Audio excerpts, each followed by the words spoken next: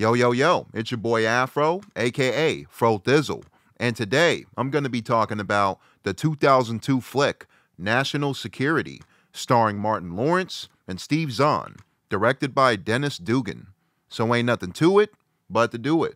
Martin Lawrence plays a guy named Earl Montgomery. He's a larger-than-life, borderline catastrophe character that gets rejected by the LAPD early on in the film. Earl goes through a police training course, and he defies every single rule that's assigned to him. He goes on a wild car chase with the instructor, and he shoots every criminal cardboard cutout except the black one. Earl is demoted to being a security guard ultimately, but he takes this job way too seriously. I know some people might have problems with the racial humor in this film when Earl was constantly going, oh, it's because I'm black this, it's because I'm black that. But honestly, it doesn't bother me at all because Earl Montgomery is such a over-the-top crazy character. And I really think Martin Lawrence does a really solid job here. And of course, I can see some people groaning or being like, oh, this is too extra and whatnot, but I have no problem because I think he has quite a bit of memorable moments and quotables. And sure, he does fuck up quite a bit through the film, but I also think he has some kick-ass moments here or there and some rather cool action sequences. I really enjoy Steve Zahn here as the cop, Hank. He's a decent guy with super bad luck on his shoulders. He comes across Earl one day when Earl was trying to get into his car, but it looks like he's breaking into it. So Hank stops by, obviously. It looks suspicious. He's like, hey, are you the owner of this car? And one of the smaller, funnier moments for me is when Earl says, I ain't doing a damn thing, you Nazi. A huge bumblebee comes along. Earl makes a bigger deal out of it than what it is. Hank is trying to hit the bumblebee, but from onlookers' perspectives on the outside, they have their cameras up, and it looks like Hank is kicking the shit out of Earl. This becomes a huge deal, and Hank is eventually thrown into jail for 6 months. The prisoners absolutely despise Hank. They're staring him down with death glares, and Hank throws himself into solitary for the majority of his sentence to avoid confrontation. I do love this jail sequence with Hank because it's rather funny. And I do love the use of De La Soul's All Good in the background, which I'm a big fan of that song and that group. And I do love the soundtrack in this film as well. Won't start no shit, won't be no shit, won't start no shit. I love that song, and it's an edited version in the film, but I'm a fan of that song as well. I do enjoy the action sequences quite a bit. Are they jaw-dropping? Of course not, I wouldn't say so.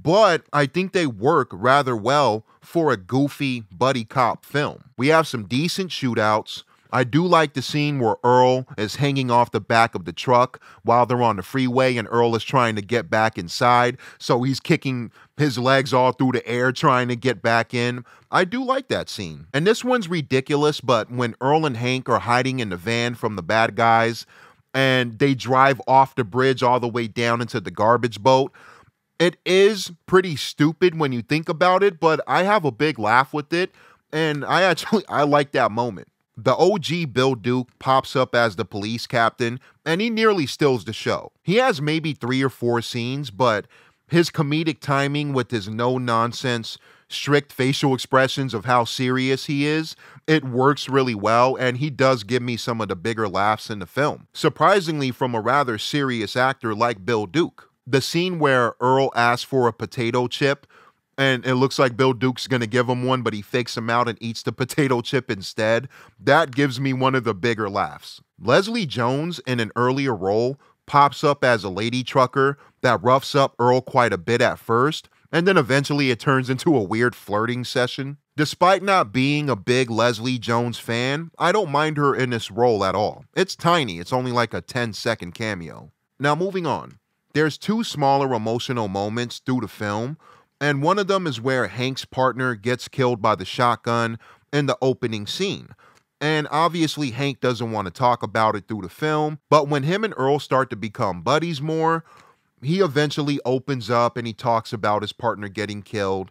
And I really think the use of the sentimental piano score in the background during these scenes were rather effective, and you can call me nerdy or goofy for that, no problem, but every viewing that I have with this film, I think these smaller emotional moments hit, and I think they do a rather good job. Wrapping it up, I have a great time with National Security. It's always been one of my favorites growing up. I also have the VHS here somewhere. I'm not sure where I placed it, but I think Martin Lawrence and Steve Zahn have a rather underrated chemistry in this film. I think they worked very well together. And again, I think the action sequences are a little bit more than serviceable. I think they're rather enjoyable, and I have fun every time with this film. So I'm going to give National Security a strong 9 out of 10. Call me crazy, but it's one of my favorites. And that's it, y'all. It's your boy Thizzle. Did you like National Security? Did you hate it? Comment below. Let me know your thoughts. And until next time, on to the next review. I'm out. Thank you for tuning in. Peace. Oh, that looks interesting. What is it? I don't know, but it smells like ass.